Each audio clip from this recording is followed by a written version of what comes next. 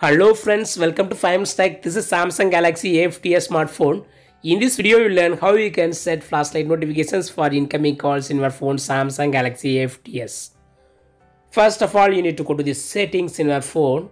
Click on accessibility, click on advanced settings, click on flash notification and turn on these two buttons, camera flash and screen flash.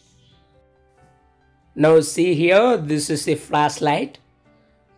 And if I receive any call, this flashlight will be blinking.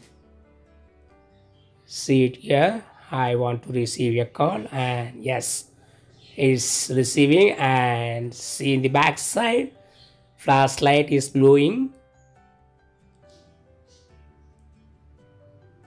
In this way, you can easily set flashlight notifications in your phone Samsung Galaxy A50s.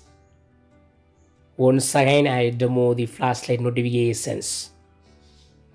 I receive a call, and yes, flashlight is blinking in the back side.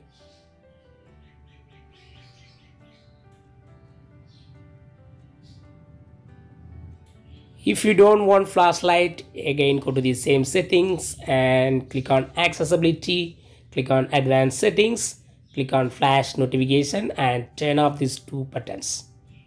Now if you receive any call, there will be no flashlight blinking in the back side. See here, I receive again one of the call.